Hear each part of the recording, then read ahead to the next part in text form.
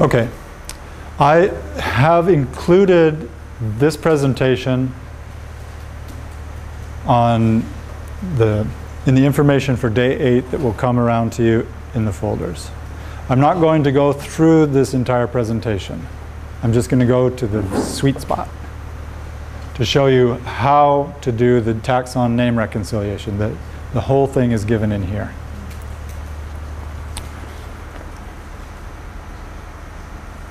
It's talking about how to use refine. This is how to do the georeferencing with geolocate.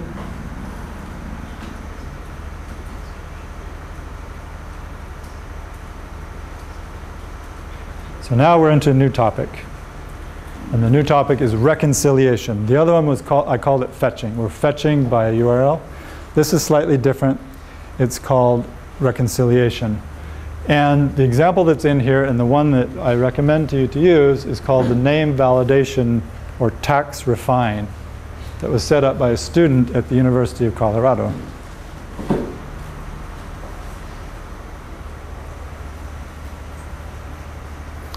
So this gives a recipe for how to do it. I'm not going to dwell on the details, but get to the part that's important for you. But it basically consists of taking your scientific name column, the one that we're going to search on, and create a new column to work on. We need a copy of it because the reconciliation is going to do something to our data. So keep the original, make a copy to do reconciliation on. Then in the menus, you click on your new column. This is the Resolve Scientific Name column that was just created. The bottom menu item is called Reconcile, and the first option there is called Start Reconciling. So this is going to open a dialog box, which is simplified here. And that dialog box is how to do the reconciliation. So let me switch over to Alex's data and show you what that looks like. So here is the full name. That's where the scientific name is. Click on Start Recording. And you get a dialog box that allows you to pick the service or extension from a list over there that you want to run on your data, on the scientific name or the copy of scientific name field. So when refine comes to you at the very beginning, there are 2 services already in there, and they're both related to Freebase, which is access to free and open databases about all kinds of different things. You'll have to look in Freebase to see if there's anything of interest to you. But there are things like country names, standard country names, and so on. So check those out. This one is one that I added. And the part of the presentation in the middle here is how that was done. So this is a very short version of the screen that I'm on right now, in which you click on Add Standard Service, and then you enter the URL for that service. And the URL will be here, obviously, in this presentation. So it's a URL for a service that was created by this student. And what it does is take scientific names and try to figure out what they should be. So once I've added a service, I've already done it.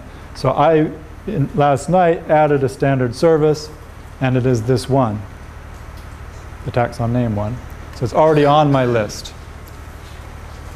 And now I can select that service. So that's the one I want to use. And then if you have your internet connection, refine goes and looks at the service and says, what do I need to tell you in order for you to give me a service? And the answer is, you need to provide the field that you want to have this service determine the name for. So these are all just fields in Alex's database, and somewhere there's a full name field.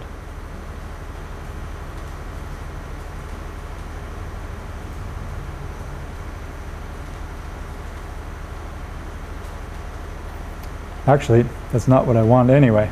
I don't want to reconcile the original full name field. I want to reconcile the copy that I just made. So I need to select the field that I created in my database for that purpose.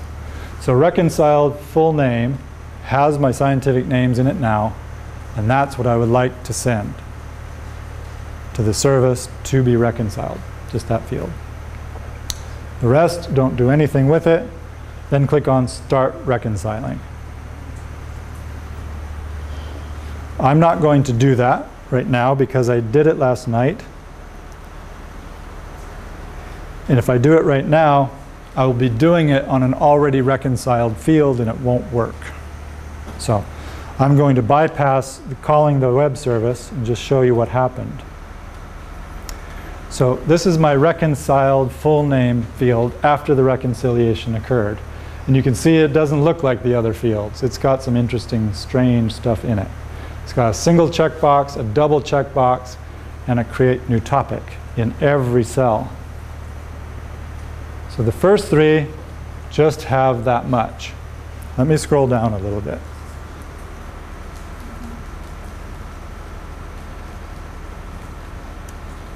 Now we're getting into some records where the service returned multiple possibilities.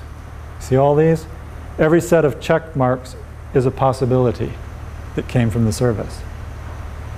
So now I'm able to look at that, and if I'm a taxonomic expert, I should know which of these is the one that I should choose. I do need to have that expertise. And when I do choose one, I can choose, for example, for this record, to use the name that came from this source called Plantae, or I can use the name that came from the source called Life. I need to know who they are and whether they're trustworthy. But I look in the details and find out. The other important piece of information here is that the number in parentheses after it is how many different authorities this name is found in the source data at GBIF.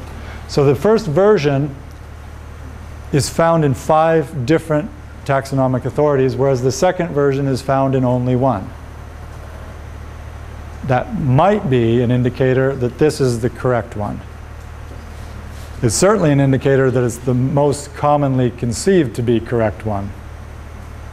So I will go right now with the rule that that's the one I want. And I have 2 choices. I can select the single checkbox,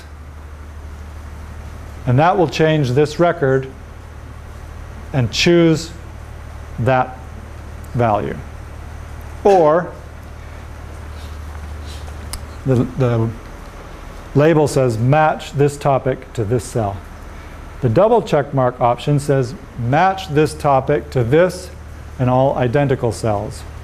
So every one of those that has the same scientific name can be reconciled automatically by checking the double check box. So that's what I want to do.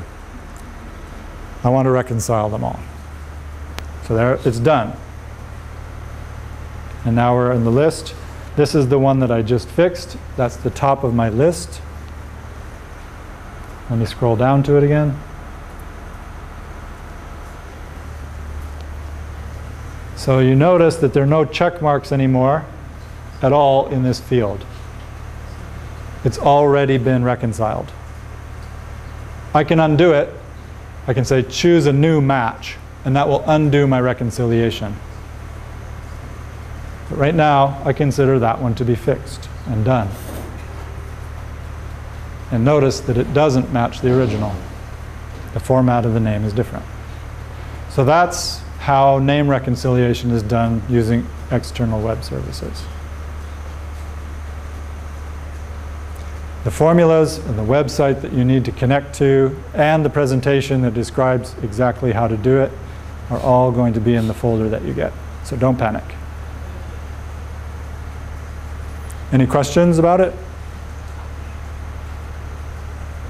I hope that sufficiently gets you excited about Refine more than just editing cells and clustering, all that boring stuff. And that you'll now use it as your data cleaning tool of choice. Okay, we can stop this one then.